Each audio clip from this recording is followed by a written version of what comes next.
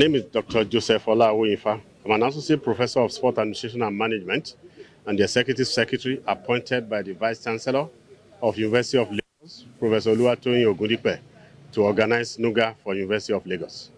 Oh, okay. Indirectly, you are the chief host of this event. Well, Professor Oluwatoyin Ogundipe is the chief host. I'm in second in command. Oh, okay. All right. So people want to know what should we expect tomorrow?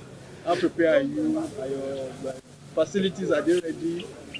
Well, you can see for yourself that we have gone this far.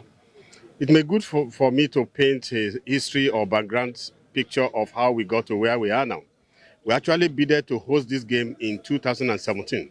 We got the hosting right in 2018. Our intention and plan was to host the game in 2019. But then there come ASU strike that spanned for almost 9 months. So we couldn't host it and we postponed it to 2020. As we are entering 2020 and preparing for the hosting of the prestigious game, came COVID-19.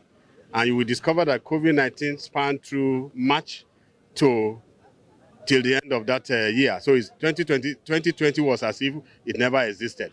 So we begged NUGA to allow us to postpone it to 2021.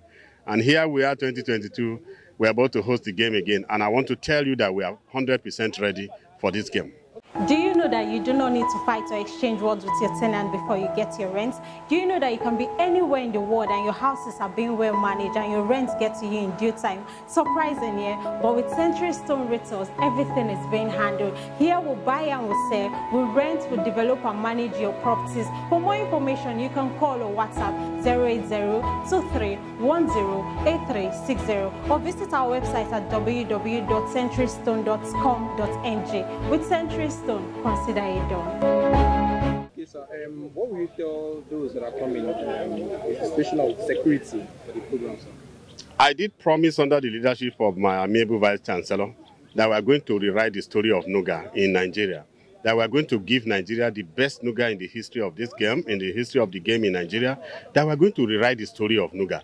And if you can see from all indication, about 9 governors will be attending our opening ceremony tomorrow, and about 2 ministers, and of course the Honorable Bajabi Amila will also be in attendance.